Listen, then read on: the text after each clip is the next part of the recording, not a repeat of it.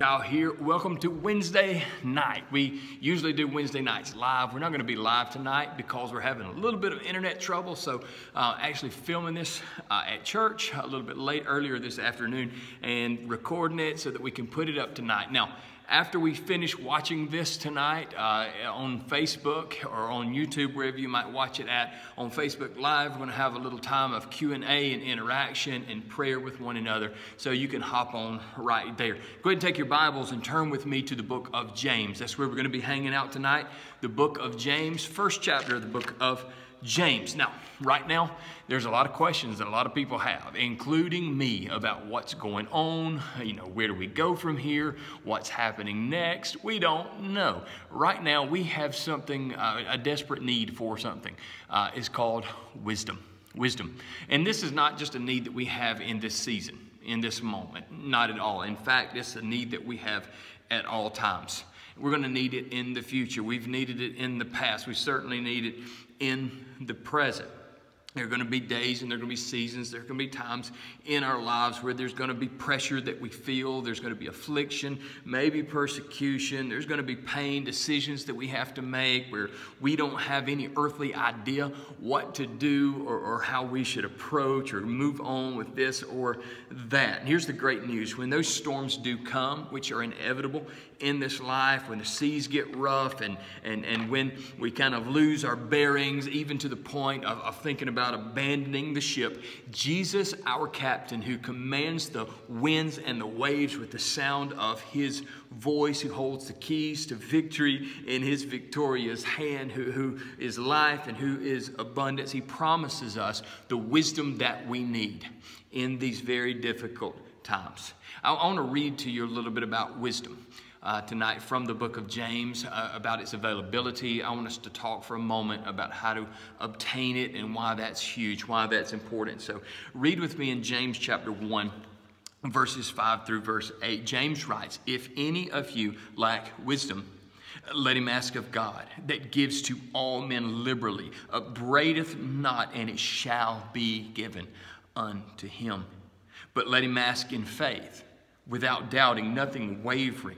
Because he that wavers is like a wave of a sea that's been tossed to and fro. Let not that man think that he shall receive anything of the Lord." Listen to verse 8. "For a double-minded man is unstable in all of his ways." All right, the first aspect that I want us to see of this text is found in verse 5. Something very interesting happens.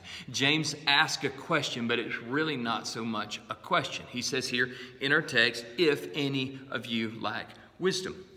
That term "if" can be a little bit tricky in the New Testament language, because James, when he says "if" here and asks this question, is not implying that there could be a possible person who doesn't need wisdom. He's not implying that possibility at all.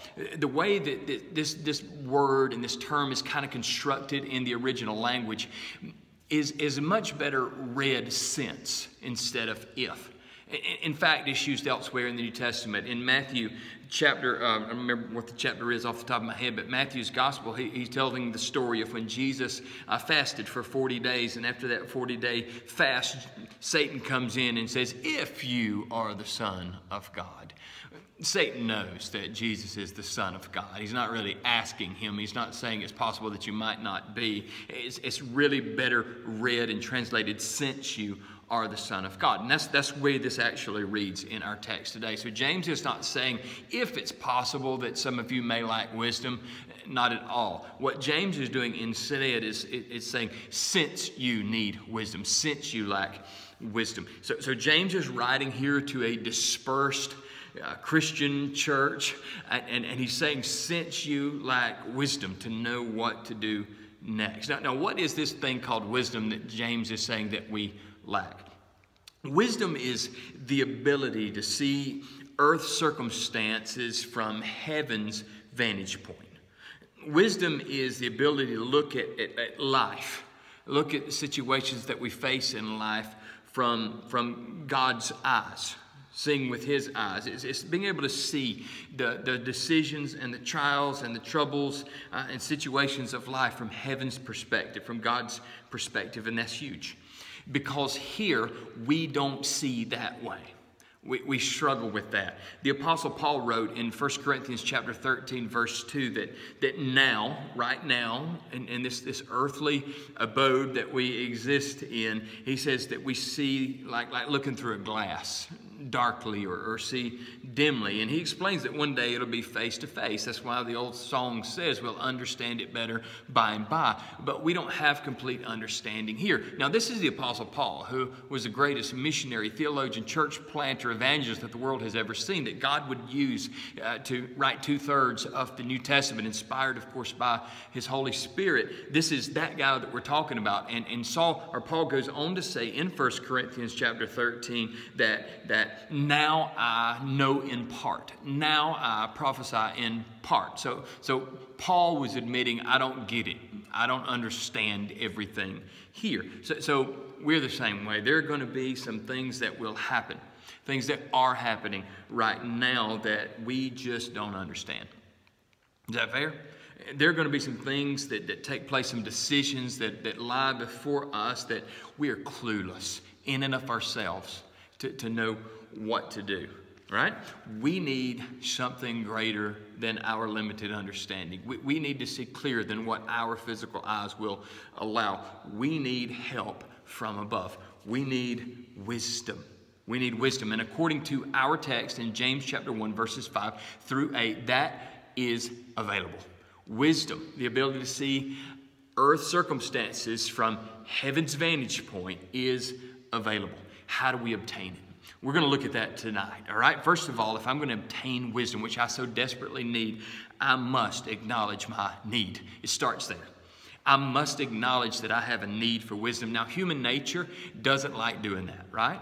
Human nature doesn't like admitting that I need something. We don't like asking for help. We just don't like it. We don't want to trouble others.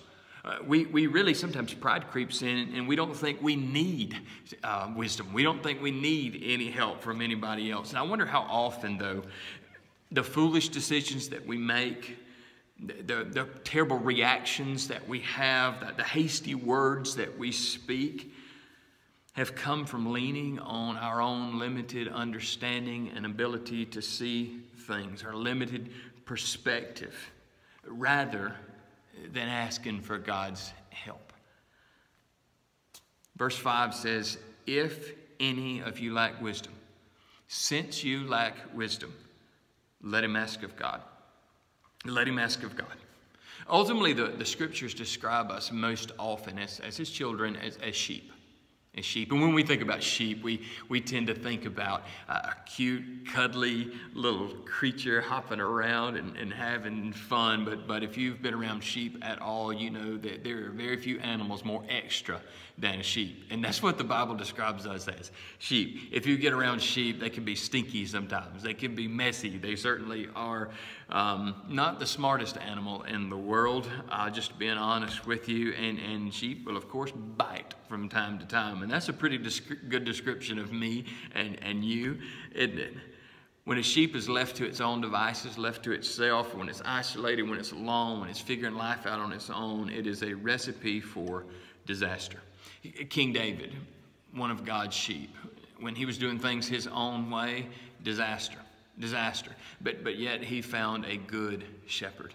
And that good shepherd he wrote about in a text that you're very familiar with, Psalm 23, the Lord is my shepherd, and I shall not want. He maketh me to lie down in greener pastures. He leadeth me beside still waters. He restoreth my soul. He leadeth me in paths of righteousness for his name's sake. And yea, though I walk through the valley of the shadow of death, I shall fear no evil, for thou art with me. Thy rod, thy staff, they comfort me. Thou preparest a table in the presence of mine enemies. You anoint my head with oil. My cup runs over. Surely goodness and mercy shall follow me all of the days of my life, and I will dwell in the house of the Lord forever. Familiar? That's the life of a sheep who has recognized its need for a Savior, who has acknowledged his need for a good shepherd. Take the shepherd out of the equation, what do we find? I shall want. I shall walk through the valley of the shadow of death. I shall fear evil. For so many, storms are raging right now, and thunder's booming, and lightning's crashing, and rain is pouring, and the winds are howling, and you're just treading water, trying to stay afloat in your own strength and in your own understanding, running on empty, living defeated, no vision, no purpose, no direction. What would happen if you acknowledged your need for a shepherd? Acknowledge your need for wisdom. What would happen if we would seek Him first instead of as a last resort? How much more joy would we be living in? How much more peace would we find? How much more fruit would be bore in our lives? How fewer heartaches? How fewer tears? How fewer sleepless nights? If we just acknowledge our need for a shepherd, if we acknowledge our need for wisdom. It's like the old hymn says it, what a friend we have in Jesus. I love the first verse of that hymn. Oh, what peace we often forfeit. Oh, what needless pain we bear, all because we did not carry everything to God in prayer. So obtaining wisdom begins with acknowledging that we don't have all the answers. It begins with acknowledging that we haven't arrived, that we have a great need, and He is the great need that we have. So acknowledge, first of all, our need for wisdom. Secondly, if I'm going to obtain wisdom, I must accept God's promises. Verse 5 continues, if any of you lack wisdom, let him ask of God that gives to all men liberally. He gives it to it. If we'll ask, it shall be given unto him. I'll make a big statement to you tonight. I will only ask God for that which I believe He is capable of giving me. Let me say that again. I will only ask of God that which He is capable of giving me. We say all the time here at Union that our belief determines our behavior. This is why our theology matters, our view of God, our doctrine, why it's such a big deal. What I believe will determine how I behave. And as that relates to wisdom, I will only ask God for wisdom if I truly believe that He can give it to me. So here's our question. Can He? Can God provide wisdom right now in this tense situation that we're in? Is He actually willing to do that if He can? Well, understand first of all that God is the source of wisdom. He's the source of wisdom. Proverbs chapter 2 verse 6, the Lord gives wisdom. Out of His mouth comes knowledge and understanding. Colossians chapter 2 verse number 3, in Him are hidden all of the treasures of wisdom and knowledge. God delights, secondly, in blessing His people. We have a hard time with that sometimes, but God truly delights in blessing His people. Mark chapter 11, verse number 24, whatever things that you desire when you pray, believe them and receive them, and you shall have them. Luke chapter 11, verse number 9, ask and it shall be given unto you. Seek and you shall find. Knock and the door shall be open. James chapter 4, verse number 2, you have not because you ask not, right? And too many don't ask because they don't believe that God is interested in giving them the desires of His heart, their hearts. They don't ask because sometimes they don't want to trouble God. They don't want to worry God with, why would I ask God about my situation when the coronavirus is out there? God's got more important things to deal with than me. Have you ever thought that way before? We don't want to trouble God. Hear me well. God is not resentful of our dependence upon Him. In fact, actually, the opposite is true. James chapter 4, verse 6, God resists the proud, but He gives grace to the humble. He gives grace to the humble. So I've got to acknowledge my need for wisdom. I've got to accept God's promise of wisdom. He's promised, I will give it to you liberally if you just ask. But there's the third thing.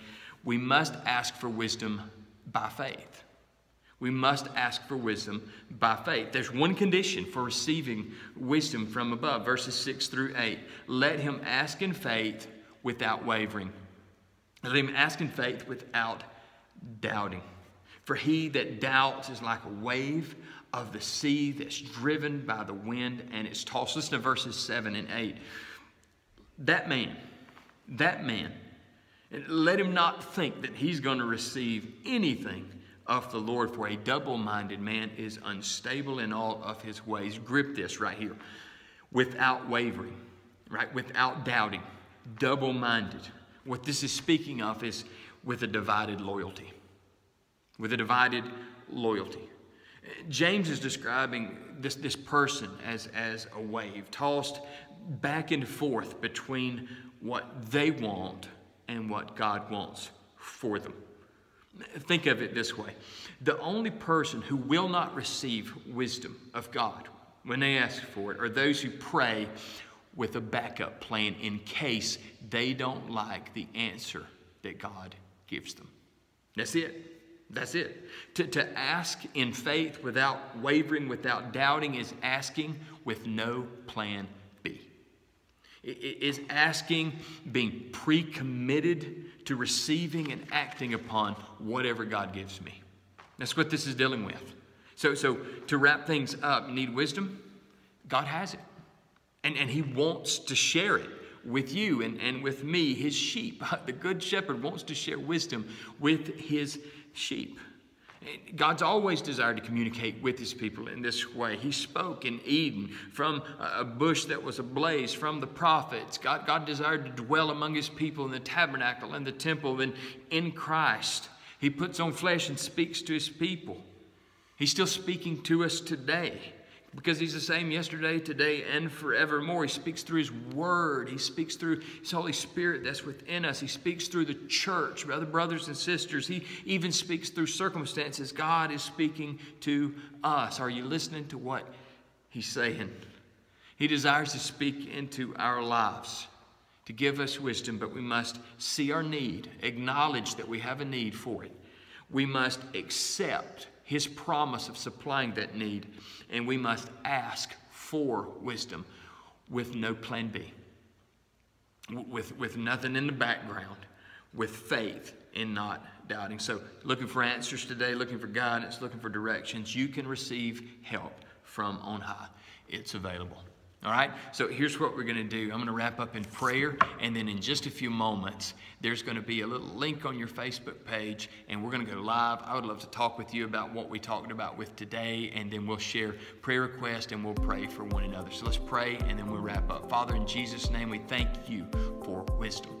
We thank you that it's available if we'd only acknowledge our need for it.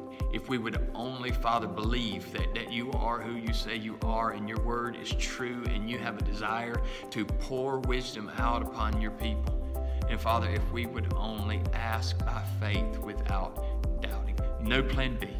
Father, give us wisdom in these difficult days.